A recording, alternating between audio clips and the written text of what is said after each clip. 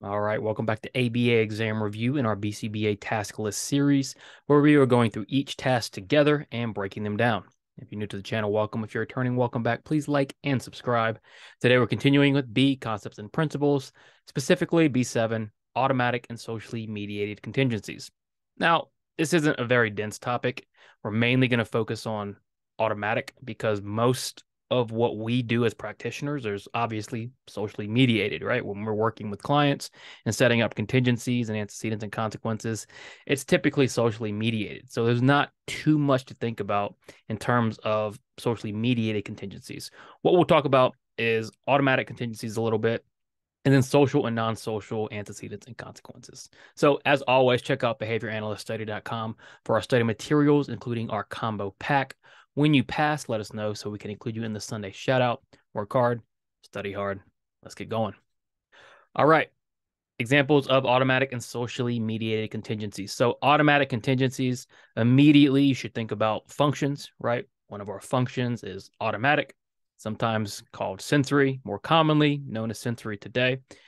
All automatic means essentially is alone, okay? Behavior is evoked, shaped, maintained, weakened, increased by variables without direct manipulation by other people. Simply put, it's non-social, okay? And you can see that non-social contingencies, non-social interactions can change behavior, can evoke it, can shape it, maintain it. So everything that socially mediated contingencies can do, automatic contingencies can do as well. And we'll talk about why automatic contingencies are sometimes harder to deal with, especially when we talk about things like self-stimulatory behaviors. But at the core, all we mean when we say automatic is really alone, right? And this doesn't mean you're not around other people. It just means everything that's happening, your contingencies, your antecedents, your consequences, they're not being done or driven or mediated by other people.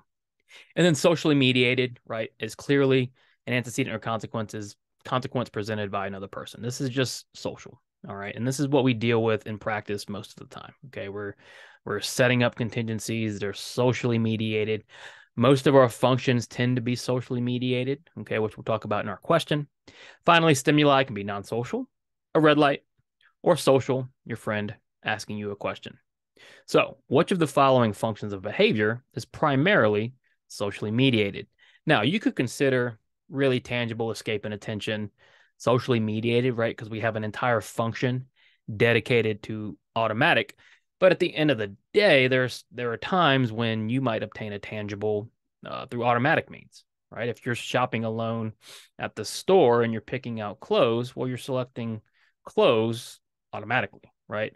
Or if you're making yourself a meal, or anytime you're just doing something by yourself, it's really somewhat of an automatic contingency, right? So, although tangible escape and attention are often socially mediated, really the one that's primarily is attention, right? And why is that? Well, for what should be, I think, obvious reasons. Attention is driven by gaining the attention of others. Okay, you're trying to get the attention of somebody in your social environment. You can escape, right, in an automatic fashion if there's nobody else around. If you're driving in the car and a song you don't like comes on, you change the song, and you've escaped. Okay, so yes, tangible escape and attention are often associated with socially mediated contingencies. Attention, though, is really the true function that is more often than not, almost 99% of the time, if not 100, going to be socially mediated. So, automatic reinforcement. Reinforcement without social mediation. Okay. Sensory consequences that sound good, look good, taste good, smell good, feel good. And this is why automatic reinforcement and automatic is often referred to as sensory. And automatic and sensory, same thing. Okay. Especially when training RBTs and new RBTs. A lot of the RBTs trainings now just use sensory, which is, I think, a mistake. We should be aware of the jargon and the technical term, which is automatic, okay? Because sensory can mean a lot of other things as well. So if you're going to use sensory to describe the function, you need to be very clear on what you mean. What you're saying is the function is not socially mediated. Okay, so again, if you're going to describe a behavior and say it's sensory, what you're saying is it's not socially mediated. All the time, people make the mistake where a child, let's say, will rub up against someone's clothing, right? Another person's arms or legs or sweatshirts or whatever. And people will say, oh, that's just sensory. Well, it's not, because there's another person involved. Okay.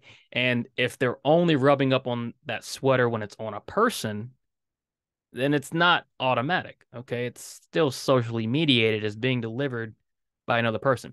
You just need to be very careful with your wording. Sensory's thrown around a lot, misused quite often. That being said, automatic and sensory are typically interchangeable.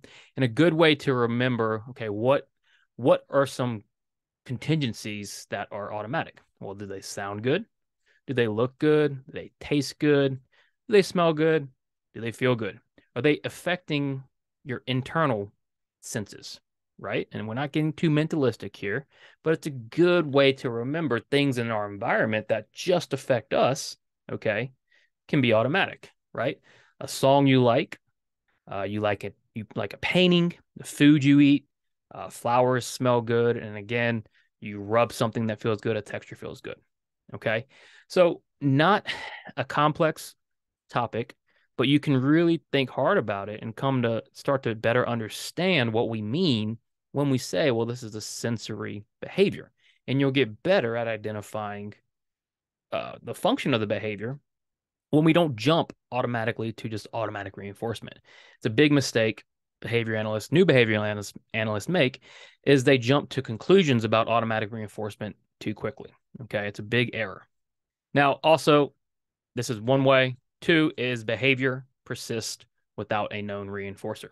So if we have no idea why behavior is persisting, okay, we tend, and if you think about a functional analysis and you've got your data and your data is all overlapping, what we typically say, we're just going to lean on the side of automatic reinforcement. If we're not sure what the reinforcer is, we tend to think, okay, this is some sort of sensory automatic reinforcement. There's something in the environment that's not being mediated, maybe something internally that's persisting or causing the behavior to persist that we can't see. Question, which of the following examples would likely not produce automatic reinforcement? Okay, we're looking for something that's not going to produce automatic reinforcement. In other words, you need to find the answer that's socially mediated. So A, you bite into an apple. Well, if you bite into an apple, that's going to taste good and it's not going to be socially mediated.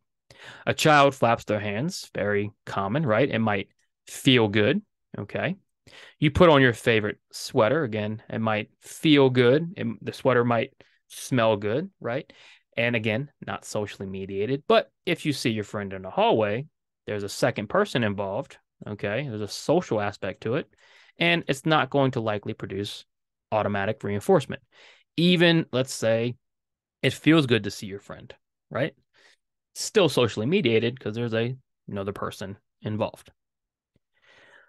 Now, let's talk about non-social, social, or combinations of antecedents and consequence events, okay? And we don't talk about this a lot in practice because it's not always that useful to identify non-social and social consequences, but it's important to think a little bit about this, okay? So a non-social antecedent might be a vending machine, right? Our response is we put money in, and then we get the snack, which is non-social. So this is pretty automatic, okay? What about an alarm clock? Well, again, non-social. We wake up, and then the wife says good morning, okay? So the function, could be attention, could be automatic if we're just waking up and the wife says good morning. It could be dual functioned.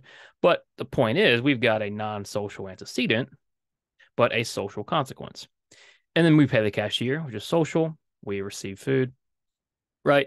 And then we eat our meal, which could be either non-social or social, depending on our context, okay? Typically, eating a meal is going to be non-social, right? If you're just eating by yourself, but if it's social, it could be social. Again, this is why this doesn't tell you a whole lot about anything, okay? The first one is a good indication that's going to be automatic reinforcement because there's no social aspect in play, Okay. But these other are a little more vague, right? Obviously, if we're paying the cashier or receiving the food and we eat our meal, if the consequence is eating the meal and feeling full, well, that might be automatic, right? Because it feels good. It's not socially mediated. We're feeling full. We're eating our meal. Okay. So don't think too much about this. It's just an important thing to, I think, point out because it is part of this idea of automatic and socially mediated contingencies. And then finally, what to remember about automatic reinforcement. Again, I said we weren't going to do too much on socially mediated contingencies because those are the obvious ones. Typically, it's going to be our three functions of attention, tangible, and escape. Okay. And we'll put those on extinction in some sort of socially mediated fashion, or we'll reinforce in some sort of socially mediated fashion. It's the most common idea. Automatic is much more difficult to deal with and to think about and to diagnose. So, what do we remember? Reinforcement isn't always planned or socially mediated. What often happens is kids will start getting reinforced from their environment and we can't even tell. And so we're not sure what's maintaining the behavior. We know we aren't, nothing we're doing. That automatic reinforcement's pretty difficult. Even more difficult when that automatic reinforcement is coming from some sort of internal stimulation. Smell, touch, feeling, senses, that kind of thing. Behavior maintained by automatic reinforcement may be resistant to planned ignoring, timeout, and extinction. Timeout's a big one, right? Because if you put a kid who's being automatically reinforced in timeout, well, we're not really withholding reinforcement if it's some internal sense that's reinforcing, right? Extinction is very difficult because for extinction to work, we need to somehow withhold the sensory feeling, so to speak, of this automatic reinforcement. So behavior maintained by automatic reinforcement is often very difficult to deal with.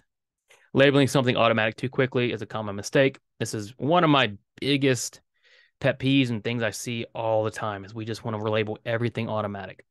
And if we think about this, okay, once you label something automatic, you really put yourself in a tough position. And why is that? Well, because it's a lot harder to deal with automatic reinforcement than it is the other three functions. So you really want to make sure your FBAs are dialed in and you rule out every other possible scenario before we jump to automatic. Automatic is just much more difficult to handle. And then a socially mediated reinforcement isn't available, consider automatic. Most obvious one, when kids are alone and they're engaging in behavior, that's often a sign pointing towards automatic, right? When kids have everything they want and they're not looking to escape from anything and they're not looking to gain attention and they're still engaging in some sort of behavior, again, consider automatic. So this could go the other way. If socially mediated reinforcement isn't available, or if they're completely overwhelmed or they have all the socially mediated reinforcement they could want and they're still engaging, then maybe consider automatic. Okay, kind of a different type of topic to talk about. All right, it's not as clear cut. It's much more theoretical, and it's much more applicable because it applies to so many things, right? FBAs, FAs, reinforcement procedures, extinction procedures, punishment procedures, differential reinforcement. The list goes on and on. Identifying automatic and socially mediated contingencies are really part of the building blocks of everything else. And as we go through concepts and principles, that's what we're doing, right? We're establishing fundamentals, we're establishing building blocks. So when we get deeper in the task list, okay, we'll be more prepared to talk about those on a more advanced level. As always, like and subscribe for all of our updates. We do these BCBA task list series every Sunday. We also have our exam reviews on Friday and our questions on Saturday. Check out behavioranalyststudy.com for all of our study materials. As always, work hard, study hard. See you soon.